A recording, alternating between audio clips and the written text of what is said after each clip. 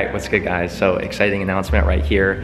So I'm at Toka North Van right now, which is like an indoor soccer facility, and I've got a little setup right here for Inner Motives. So this is my brand and they're going to be the first place to carry it. So they've been gracious enough to allow me to set up some of my stuff. So we've got tees here and then we've got some hats as well. So if you guys are in the area, definitely come check it out, come cop some gear. I only provided a few sizes of each, so if you guys want to get something, definitely come quick because hopefully it doesn't last that long. But really excited, big shout out to Toka, and yeah, if you guys are in the area, come check it out.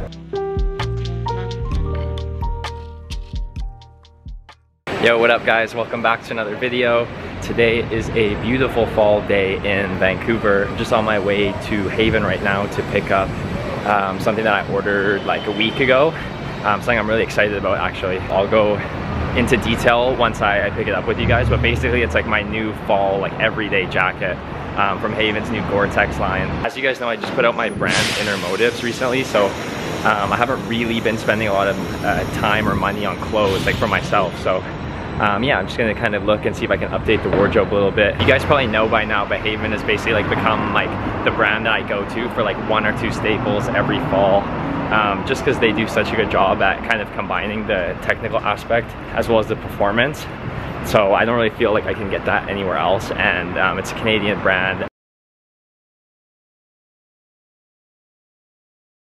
Alright, just left Haven. I picked up the jacket that I went to go get, and it's in this like giant bag, so it feels like kind of obnoxious, but I'm really excited about it. And they didn't really have any pants that I was interested in like for fall, so I'm going to go over to Road and Gray right now just because it's like 2 blocks away, and I'm going to see if I can have some better luck over there. Alright, what up guys? So I'm back home now, and I just wanted to quickly show you guys the Haven jacket that I picked up in a bit more detail. So as you guys can see right here, it's in this giant bag. Another nice touch from Haven is that it comes in this really nice like tote bag. These sorts of bags are typical that you see with like higher end outerwear or some like suits and stuff like that. So it's a nice touch from Haven. It's got their own branding on it. Alright, I just went to go get a hanger because I wanted you guys to get a better look at the jacket. But this right here is the new Haven Spectre jacket, I believe is the name of it. And this is so nice guys, it's amazing. I'm so excited about it. I honestly think that this is one of the nicest jackets I've ever purchased, and I'm just ecstatic to have it in my wardrobe. Every season I like to kind of look and see if I can buy like one really nice coat that I can wear like every day. And this is definitely the one that I went for this year. This is one of the coats that Haven released as part of their new collaboration with Gore-Tex. It sold out really quickly. I think this only lasted like a day, if that. So just a few specs about this jacket. So this jacket is constructed with 3-layer Gore-Tex guaranteed to keep you dry fabric. So it's windproof, it's waterproof, it's got YKK zippers. This is a size large, just for you guys to know. It does fit true to size. I've tried it on before. The coat itself is this really sleek black color, and it's got really nice zippers all across. It looks like they're water resistant zippers as well. Different zippers along the chest, got pockets down here, and then dual zippers, so you can kind of style it whatever way you want, depending on if you like to have the zipper up. This is like the perfect jacket to wear if you live in Vancouver, honestly, with all the rain that we get during the fall. It's not too heavy, so you can wear it in the spring if you wanted to as well. I'll show you guys what it looks like on, just so you can get a better reference for me. So I'm 6 feet and 170 pounds, so you guys can kind of get reference if you maybe find one on like the aftermarket, just because Haven has sold out of them. Just looking at the tags again, I saw that this is actually a size 3, so it's basically translated into a large. I'm just ecstatic about this piece, man. I can't say enough.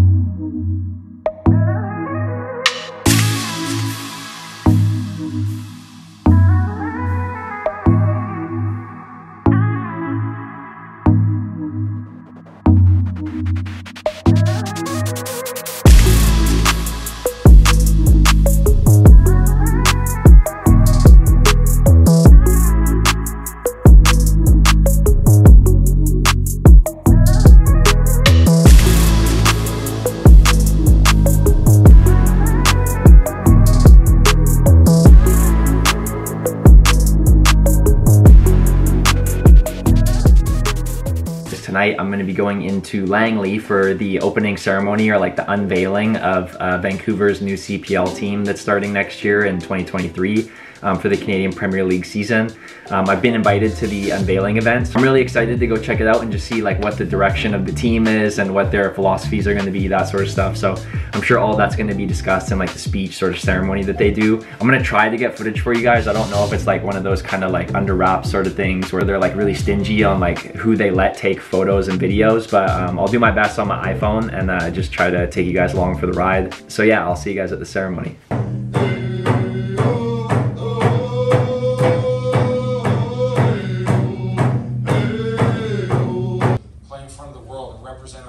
What's going to happen? I play the game. I know what this game can do. It unites. It inspires people. It brings communities together. It brings people, family, friends together. We believe soccer should be accessible to everyone, bridging the gap between our communities. So as an immigrant coming to America, at the time the hostages took place, very difficult. So every day we had to fight, we had to work, we had to try to prove ourselves. All right, what's good guys? So I'm just in Langley right now, just leaving the event center. So this is where they did the official announcement of Vancouver FC, which is the new CPL team here in Langley. Basically, the ceremony was just kind of like to unveil the team and introduce the new head coach, which is a pretty like reputable guy. It seemed like he had coached like the Iranian national team before, coached in a bunch of different like Asian teams, and I think he was the coach at LA Galaxy too, from what one of the presenters, Rob Pren, had said. So seems like a good coach, and yes, exciting times for the team. You guys would have seen some of the clips where like they were just doing like the presentation where the coach was speaking. He was getting like emotional just through his background and like the big opportunity that he had coming from where he came from. It looks like the club has a good foundation and it's exciting for them, and I'm excited to see how they do. They're going to put a stadium here, which is cool too, another soccer specific stadium for players to aspire to play at. And yeah, I got to see a lot of there's a lot of people I knew at the event too, which was nice. Got to see a couple buddies, and then also like some former coaches and stuff, and some current coaches. So yeah, overall it was a really nice event, and short and sweet. I'm super tired now. I want to get home and get to bed, so I'll catch you guys in a little bit. Exhale, good. Keep that lower back flat. Good. Good. That anterior delt. Oh boy. The chest supported high pull. 4 more. Control. Good. Really spread. Up.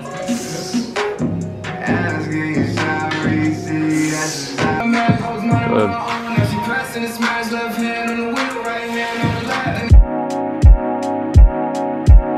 All right, what's going on guys? So I wanted to try something a little bit different, a new segment on my channel, which is where I kind of discuss like a soccer game that's gone on in the world every week. So going forward, I'm probably gonna do it so it's like every time that Manchester United plays, which is like my favorite team, I'm gonna kind of just do like a small little recap of my thoughts on the game and stuff. So once the Premier League starts up again later this month, then I'm gonna start doing that. But for right now, the first game that I wanted to kick this series off with, or this little segment, is the World Cup final, which was today. It was this morning between Argentina and France. I'm gonna try to keep these segments like only a couple minutes, but forgive me if I go over that because I'm just so passionate about soccer. I love talking about it. Honestly, like where to even start? I mean, this was honestly the best game I think I've ever watched for soccer. I think it was just so exciting. It had everything that you could have asked for. It was Messi versus Mbappe. If you guys didn't see the result, somehow Argentina did end up winning on PKs, so it was just an unbelievable game. And honestly, towards like the beginning of the game, when Argentina was up 2-0 in the first half, I thought to myself, you know what, like this is honestly one of the worst World Cup finals I've ever seen, just because